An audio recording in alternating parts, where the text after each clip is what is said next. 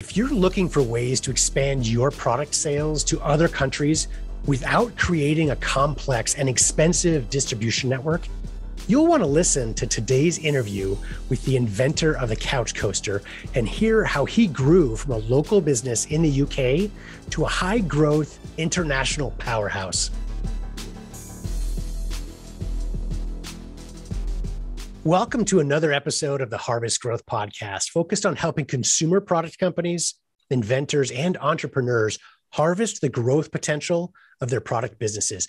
Today, I'm really excited to be speaking with Barry Frieder. He's the owner and founder of hitproducts.com. One of their most well-known products is called the Couch Coaster. We'll talk about that product. He's got a couple others on his site as well, some really innovative products that he's developed over the years. I'm excited to share with you a little bit more about the products, but also the story behind the scenes of how he became so successful over the years.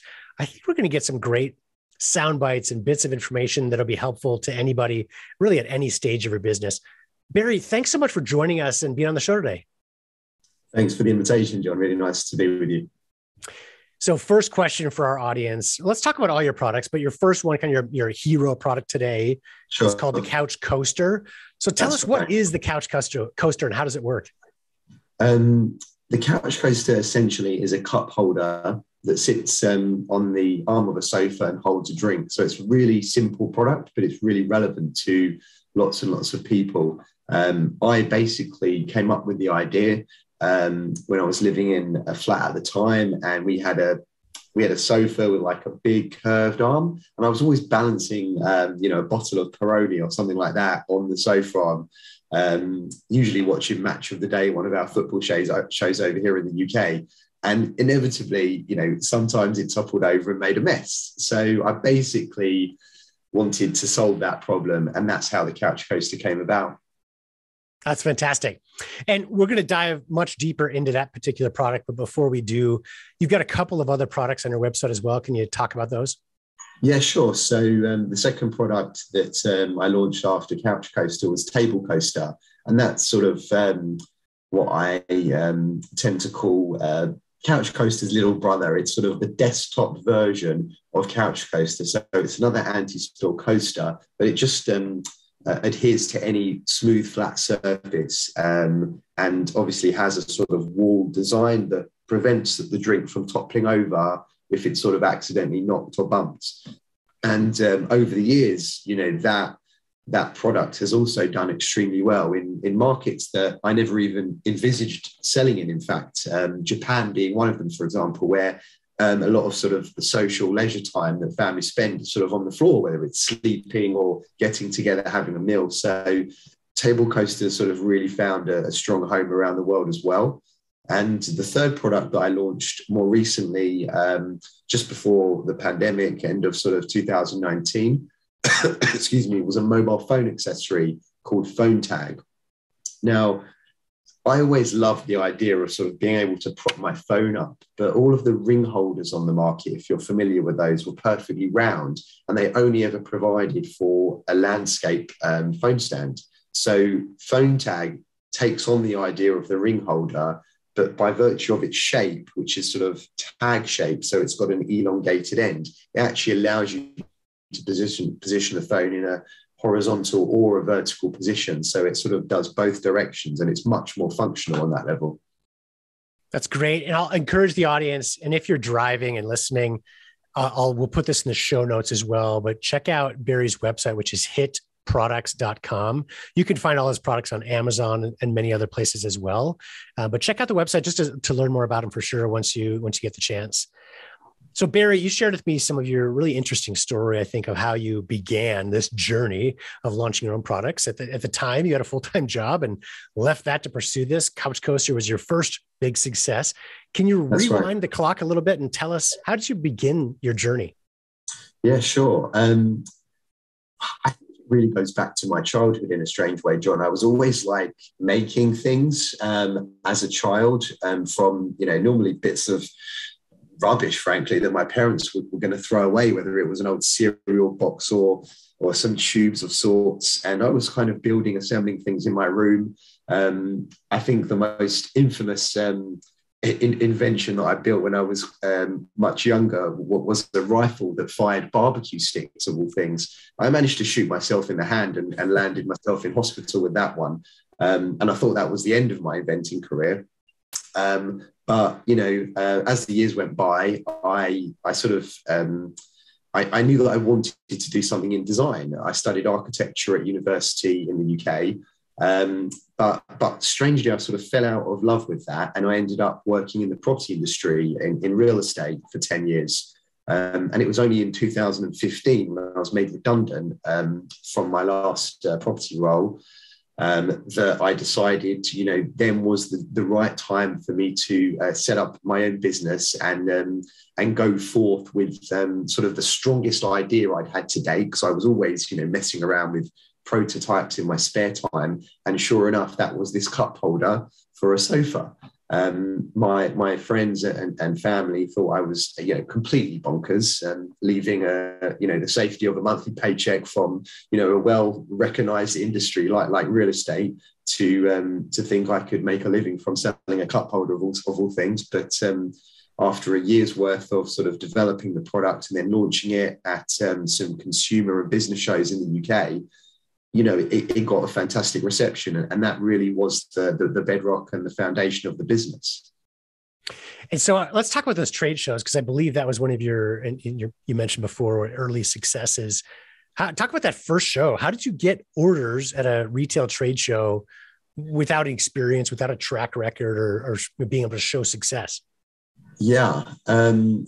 Well, I knew that I wanted to launch this product in a sort of very lean fashion. I think in the year of developing, I've been reading The Lean Startup by Eric Ries, and it was all about sort of spending as little money as possible, iterating, learning, failing, rinse, repeat, watch, that type of thing. And I kind of knew that launching at a trade show with a small stand, not spending a huge budget, was a fantastic way to basically get a product in front of the right group of people, be that consumers to be able to sort of test direct selling to the end user, or a business show where, of course, you've got, buyers and wholesalers, distributors walking the shows. So that's exactly what I did within a couple of months of landing product into my second bedroom, which was my warehouse at the time.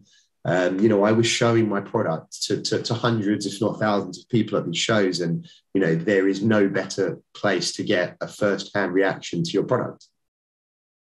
Yeah. And finding, not every retailer is open to taking on true innovation, but luckily there are great retailers out there that can fall in love with the product and really help you take off and get off the ground. From there, you moved on to many other marketing channels, one of which was QVC. So can you share with us your experience? How was it working with QVC? Yeah, so it was a chance meeting with an agent, in fact, that represents QVC at a trade show in Birmingham, UK, and they loved the product. They wanted to back it, and they introduced it to QVC in a few different countries, where they've got relationships. And, we scored some features on the UK channel. I flew to Paris to do a French edition, which was interesting because I had a translator in my ear and had to kind of keep up appearances that I knew what I was talking about. And, it was showed in Germany as well. And stateside, I actually flew over to St. Petersburg in Florida, where the product was shown on HSN. Obviously now part of the QVC family. Yep. So, those were great platforms to show the product. Interestingly, and honestly, it didn't do unbelievably well as a shopping channel product. So it didn't get any re-airings, but, I truly believe that, if there's a marketing opportunity available to any startup, you grab that with both hands, you give it your best shot. And, 100%, that has created an unknown number of sales for me in other sales channels. It's placed my products in more homes around the world than I could have imagined. And shopping channels are a tough business. I think a lot of your listeners will know that. Some products that the buyers think will be absolute, winners, they're not. and some that they think will be winners. Some that won't be, will be. So it really swings in roundabouts, and they never quite know until that product runs on, those shopping channels as to which way they're going to come out the wash. Yeah. And I've seen, like you said, both sides, and it's really hard to predict for any product which marketing channels are going to be best for them, right? So QVC could be difficult for your business and a home run for another, but other marketing channels might flip-flop, right? And that's the importance, I think you kind of alluded to in the beginning, especially of a business. As you're working to grow it, testing different concepts, different marketing channels, or different marketing creative copy, et cetera, can be so important to nail down what's really going to work for the business and not giving up, right? So you got a great product, it's working in some marketing channels, QVC may or may not, move on to the next one, right? So find other ways to grow the business. And one of the things you did next, I think, in your sequence, or about the same time potentially, was starting to work with some online or website catalogs. Grommet.com, it was one example back in the day that I think you mentioned to me before we spoke here. It really helped to get off the ground from a internet perspective and an overseas perspective. How did that help you propel the growth of the business when getting into these online catalogs?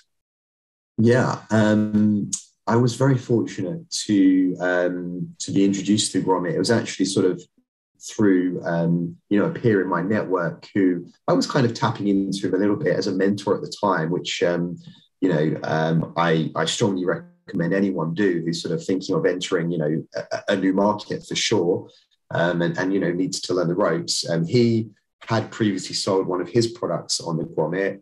He introduced me to their discovery director at the time. And, the Grommet, such a fantastic company. They really back small businesses and their products. And I was blown away when they put in a first purchase order for just over 10,000 units, which it's kind of nearly unheard of, even if you were, introducing a first product to maybe a Walmart or Target these days, that's a punchy first purchase order.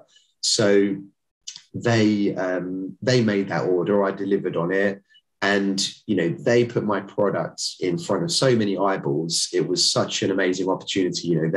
They got TV segments for it. The product was then written about by many, many different online publications, be it, a BuzzFeed or a Good Housekeeping. That earned so much sort of free publicity for the product, often pointing back through, affiliate marketing links, as people use these days, over to the Grommet or my Amazon page. So it just kind of like escalated from there in the States.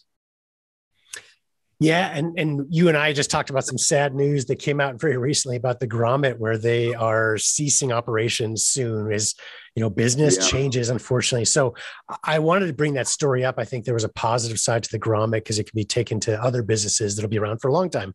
But one of the benefits of working with an online catalog like that is that it gives you, as you mentioned, free PR, right? They've got an audience. They share your product with their audience, and other platforms. We'll talk about Amazon in a couple of minutes. One of the issues with Amazon as you start off with a brand new product is, hey, how do you they've got a massive audience, but how do you break through the clutter and get shown to their audience with a new product, et cetera?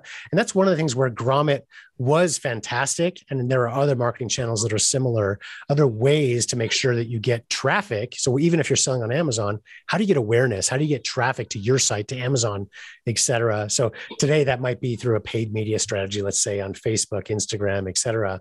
May have to replace a Grommet.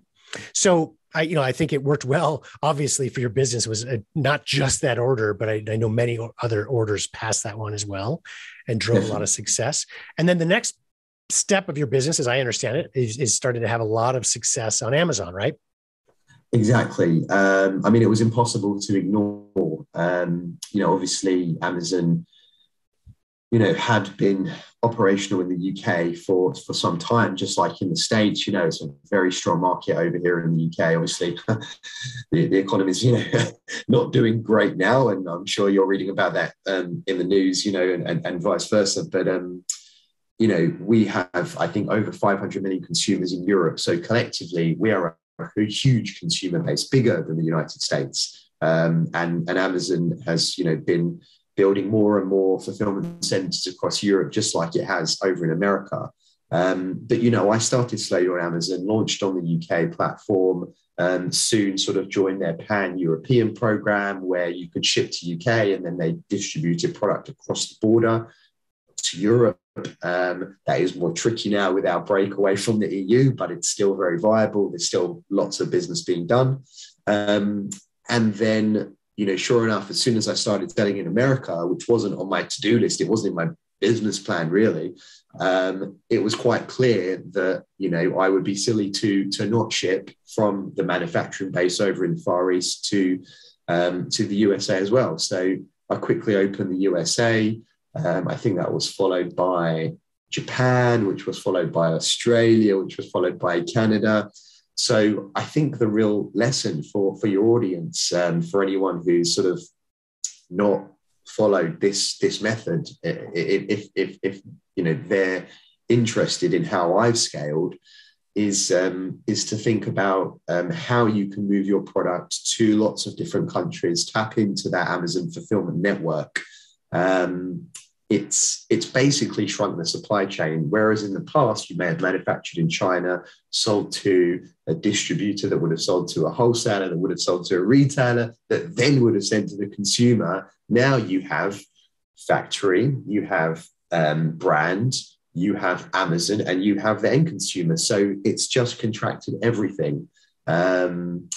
That's not to say we're all making more money, because boy, do Amazon know how to charge. And that's obviously well documented across the web and in lots of Amazon seller groups as well. It's tough. It's not easy, but the opportunity they provide to distribute product and get your product in the hands of consumers in markets you never imagined even selling in is next to nothing. It's amazing. Yeah. I'm glad you brought up that international benefit. Obviously, you're based in the UK, selling in the States and across the world. I get that question all the time from a lot of our clients. Hey, we're doing really well in the US. How do we expand abroad? And as you mentioned, 5 years ago, it used to be a different answer. Like you had to find a distributor, right? Unless you're going to set up boots on the ground and an extensive distribution network, it was very difficult. But going through a distributor that had connections to retailers, et cetera, it was a whole process, right? You had to rely on them. But now you can become that distributor or really work with Amazon to become that, have touch points directly with consumers in Africa, Asia, Australia, across the world in a much simpler form. Exactly. I mean, the links I acquired through the business shows I attended, and I went to many in the UK. I went to a big show in Germany called Ambiente in Frankfurt, which is a very big consumer goods show. I went to Atlanta for their big giftware show. I went to the big ones that were really relevant to my products at the time. And I met retailers and I met distributors. And for the first, 3-ish years of the business, that is how I was doing most of the selling. But, within the 7 years I've been selling now, the retail landscape has just completely changed. We've seen retailers fail.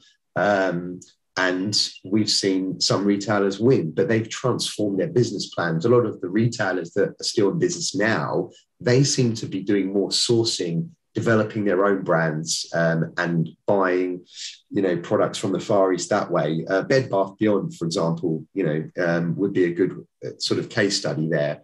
But the brands the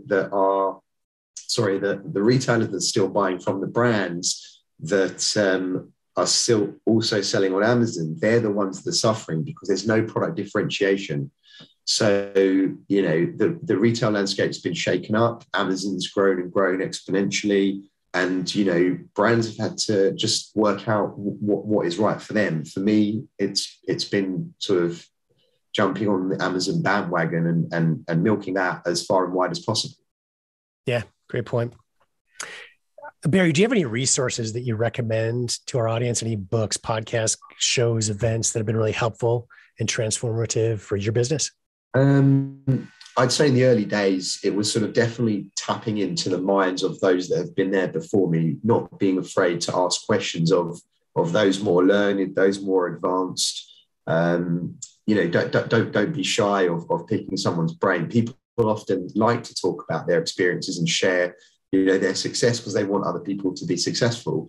I fielded lots of phone calls from some product design firms I've worked in the past where they've got clients and they're sort of thinking about a product idea, but they're a bit nervous, that was me back in the day, sort of wanting to get that advice and information from those that have trodden that path before. So definitely, trying to establish some links there.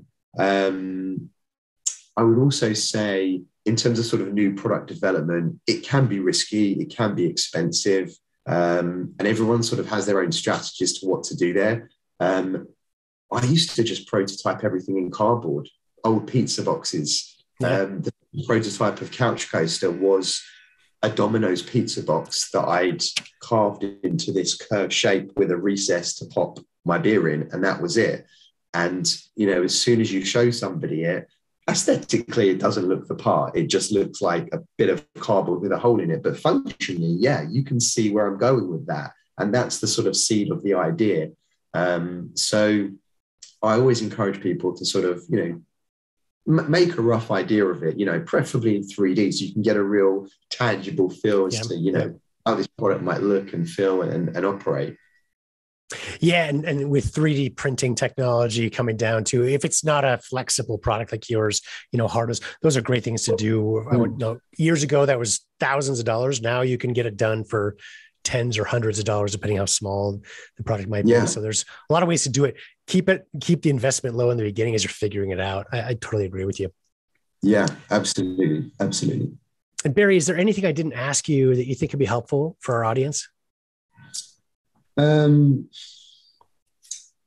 think one of the things that I'm sort of more and more cautious of is how expensive advertising has become online. I think as, even as new channels, like TikTok and other things have developed, I think it's really hard for brands today, like a lot harder than it was, in my position 7 years ago.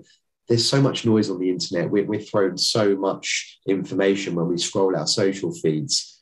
Paid advertising can be expensive. I think today, when you design a product, you have to think just as much about how you're going to market your product as the product itself. Creating a good product is actually like less than half the battle won. How are you going to get that product, seen and then sold is the other bigger chunk of the puzzle. And unless you have a strategy, your product just might get lost in the space time conundrum. Yeah, no, great point. I was just talking with one of the pioneers, the infomercial industry here in the US from back in the 80s, about how easy it was back then, where it was a new marketing medium. Anything you put on TV back then, almost anything, would sell and sell a lot. It was, it was a wild west. It was really easy. Sure. And really the internet used to be like that, right? So to call it 10, 15 years ago, as each marketing channel, first Google, then Facebook, Instagram, then so many other marketing channels since then. If you're at the front of that, incline or that rapidly changing time, then you can really take advantage of it. And right now it's different, right? You've got to have strategy. It's any great product is not going to sell well without great marketing. You're exactly right. You've got to have the story behind it and do it in an effective way. And, I will say we still see great successes. We have a client right now with kind of those Wild West numbers where every dollar they spend, they're generating $20 to $25 in revenue. It's insane, right? It's a lot of fun, but it takes a lot of strategy to get there, right? It's not easy. You got to figure that out. And it's, not every business is going to be quite that successful, but it still can be done. But you're right. You got to do it the right way up front. So I'm glad you brought that up. Thank you.